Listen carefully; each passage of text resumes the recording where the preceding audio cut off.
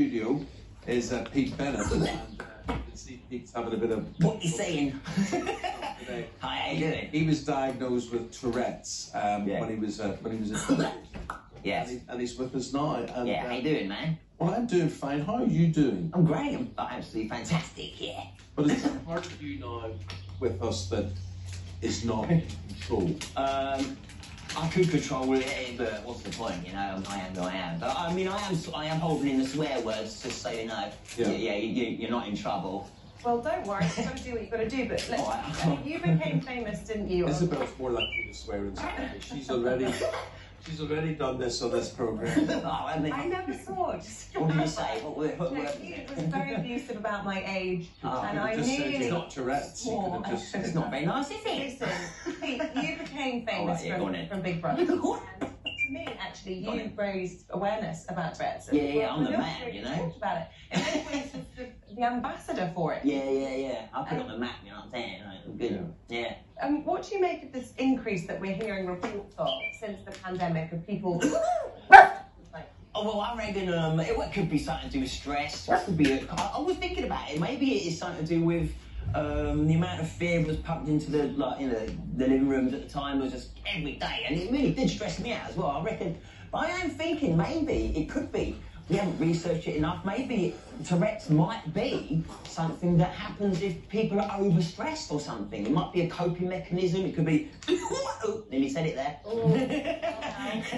Is that one of the coping mechanisms you have? Oh yeah, and it makes me feel better. If I say that word, it's a lovely feeling. It makes me feel a lot much more de-stressed. It's like a build-up of tension here. Yeah. I'll shout that lovely word that I'm not allowed to say right now. But it makes me feel great. It's just there's lots of built-up tension, energy, and then I'll just shout the words. Tell me, are there times where you're calmer? Oh yeah. And oh bugger. It's okay.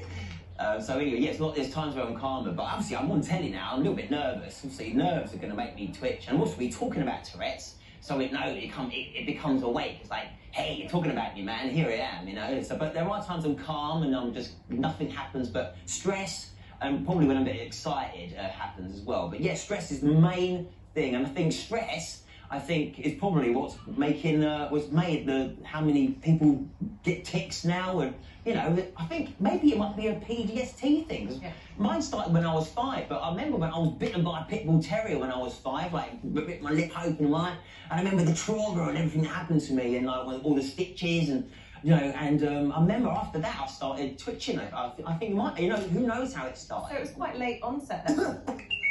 You were 5.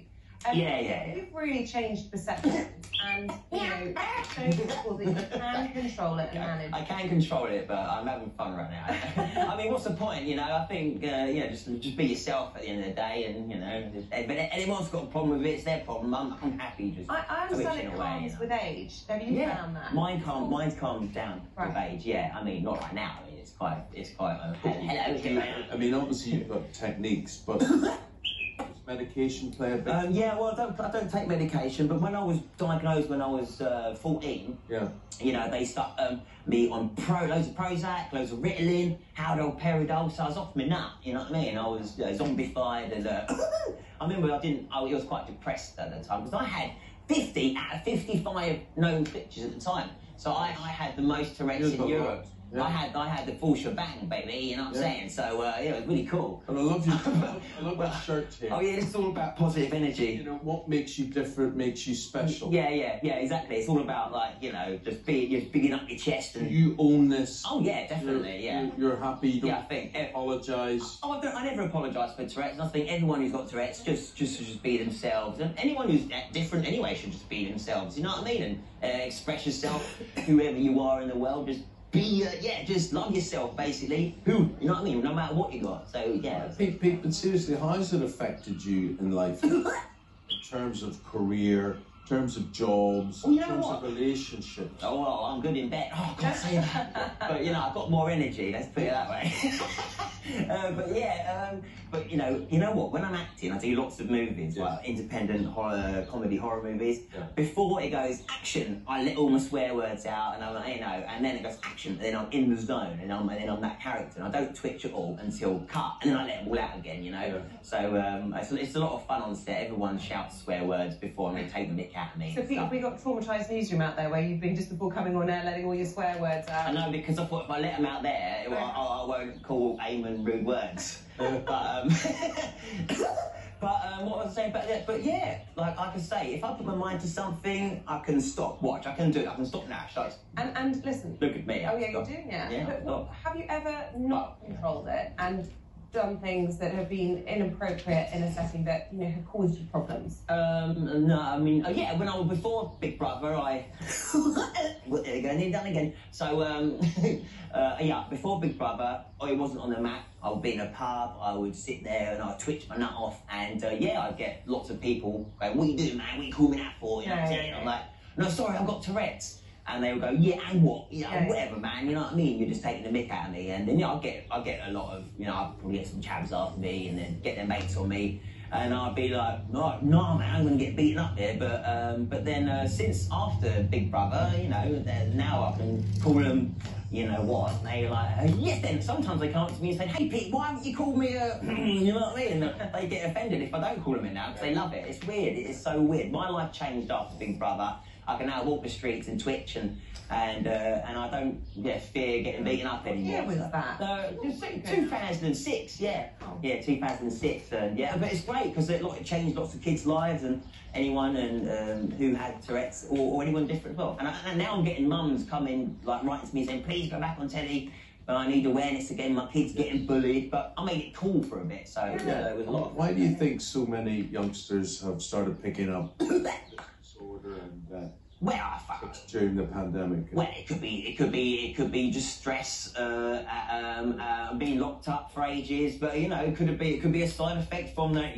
But who knows? I mean, we've got to look into it. But I think they don't know. Do they not know what causes this? Or well, I don't know. There's some suggestions that it might be that people were using screens more during the pandemic, and lots of isolation, lots of kids being homeschooled and the like. And whether it was too much social media usage, that might have caused tics.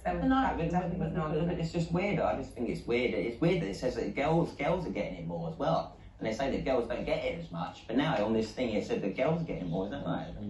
But I don't know. I mean, I think it must be something to do with stress. It's probably just too much, and yeah, just it must be a coping mechanism, some sort of release of all the tension. You're a great face. You put on a great face with all of this, and you're very positive about it all. Do you ever get really down about it?